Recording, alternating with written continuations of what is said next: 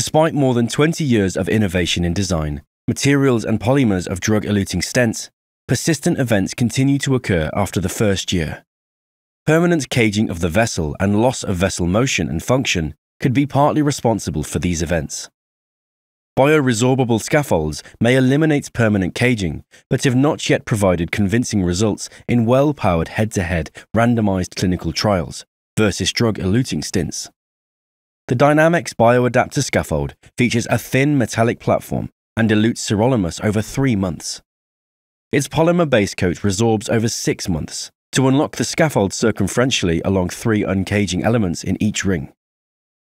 Following neo-intimal formation and healing, unlocked helical strands continue to provide dynamic scaffolding. In a randomized, international, open-label trial, 445 patients undergoing PCI, mostly with chronic coronary syndromes, received the Dynamics BioAdaptor or Resolute Onyx devices. At 12 months, the rates of target lesion failure were 1.8% with the Dynamics BioAdaptor and 2.8% with the Resolute Onyx, meeting criteria for non-inferiority. Serial intravascular ultrasound analysis showed restoration of pulsatility at 12 months with the Dynamics BioAdaptor scaffold, but not with the Resolute Onyx stent.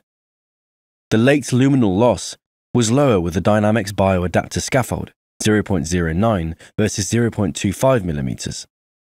Intracoronary imaging data demonstrated larger plaque stabilization or regression with the Dynamics BioAdaptor, a finding that warrants more investigation.